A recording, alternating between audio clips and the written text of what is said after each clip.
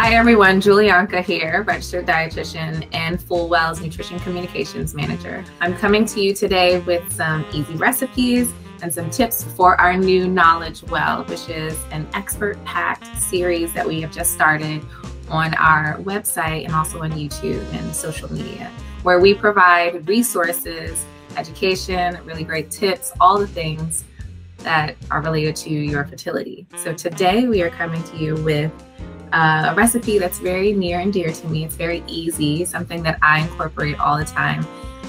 They're called frozen flavor bombs, right? So here we go. So today we are making frozen flavor bombs, which are essentially herb-packed, nutrient-packed ice cubes that we freeze in little silicone trays and we add to really quick recipes. This is what they look like, right? So goodness, all in this ice cube right here. I love these because it's an easy way to throw in herbs that are going bad, herbs that are wilting, herbs that you have too much of. Maybe you needed just a little bit of dill to sprinkle over your salmon and now you have an entire bag left that you don't know what to do with. So you can do a lot of things with this. Today we're gonna make one that's packed with a lot of greens. So we have spinach today, we have some cilantro, some parsley, and some dill.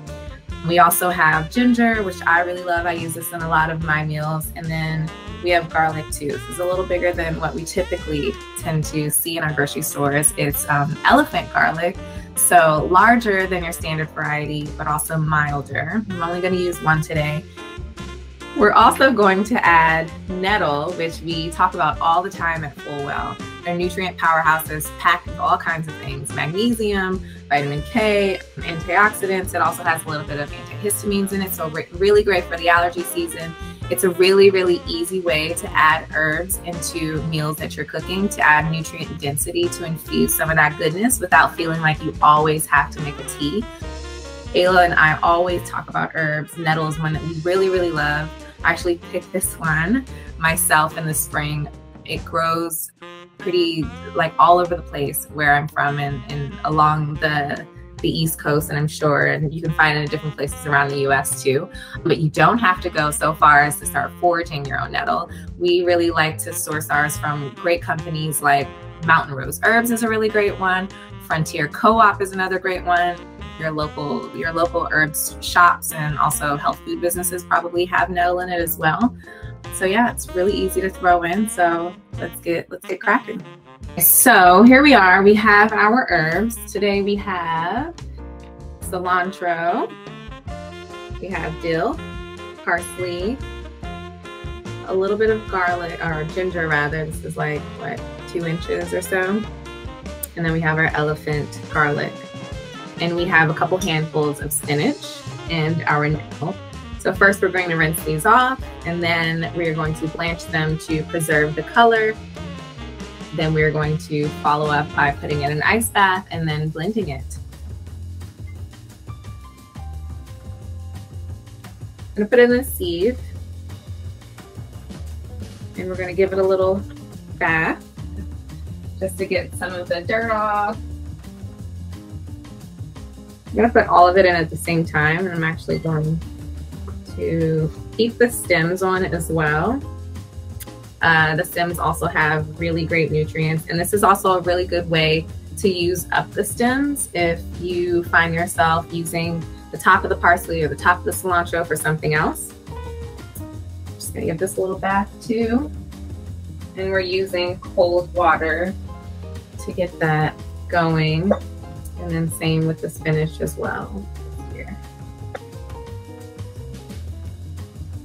So again, these are like, you know, pretty fresh spinach leaves, but if it's like slightly wilted, not perfect for a salad, you know, this is really great to use up in those recipes. So blanching, again, preserves the nutrients and also the color. So we want to make sure that, you know, when we have our ice cubes, our flavor bombs, our flavor cubes, whatever it is that you want to call it, that they maintain this bright green color that we love so much. So this is going to help with that. And so we have boiling water right here, or almost boiling water. We're going to do it very quickly for about 30 seconds. You'll see the color sort of pop in the water. I'm putting it all in at once. On the side, what I did not mention is that I have this bowl of ice water waiting and ready. So the ice water actually stops the sort of early cooking process, so to say, very quick. You can see here that it's like maintaining that bright, vibrant color. And then we're just gonna transfer it over. Okay, see right there. Love that. All of those nutrients that we want to preserve, keeping the stems in there. We're gonna let this sit for a little bit so that it cools down. And in the meantime, I'm going to just chop up the ginger that we have. I like to leave the skin on. I know that a lot of recipes call for taking the skin off. The skin has a lot of the nutrients, a lot of the fiber that we need. I'm just gonna loosely chop this up because I'm throwing this in the blender. Doesn't need to be perfect. Same thing with our elephant garlic right here. I'm going to smash it, peel it off, and then, you know, the ginger is really great. It's anti-inflammatory. It helps with gut motility, which is essentially like helping to keep things moving. For women that might be nauseous, this is great for helping with that as well. In the winter, we know that garlic and ginger are great for their anti-inflammatory. So if you feel something coming on, this is a great thing to add to whatever it is that you're cooking, whether it's a stir fry or whatever, a soup, you know. So this is really going to bring out a lot of that flavor. But really, you can play around with this. You can add scallions if you want. You can add shallots or garlic, whatever it is that's going to make your life easier, that is working with your taste preference. That's what I want you to go with. And then here we also have the nettle that I love so much. So we're gonna add that. We don't need to do anything with that. We're just gonna dump it into the blender.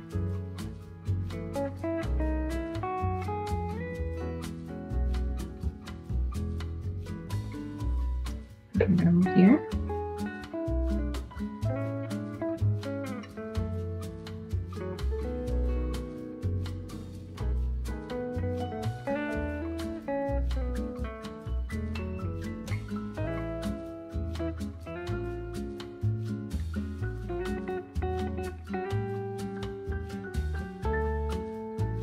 Finished mixing or blending rather our flavor bomb, and now we're going to pour them into these silicone ice cube trays. I love these. They're really flexible. They come in a lot of great sizes.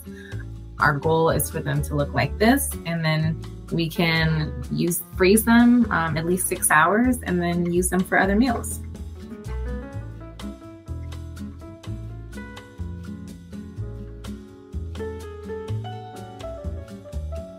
It's actually the perfect amount for the silicone ice cube trays. So there's so much that you can do with this. Sometimes I just do blended garlic and onions to just make prepping easier. If you don't have a blender on hand or you don't want to use a blender, you can also finely chop those herbs up and then use a very neutral oil. I tend to use avocado oil. It has a higher smoke point, but you can also, if you're doing something that with a lower smoke point, like a quick soup, or you're not like frying or you're lightly sauteing something, you can also consider using like an olive oil as well, an extra virgin olive oil. All right, and here we have it, our flavor bombs that we are going to freeze for at least 6 hours to make these beautiful flavor enhancers for quick and easy weeknight meals. We're gonna pop them in the freezer for at least 6 hours. This is our end result.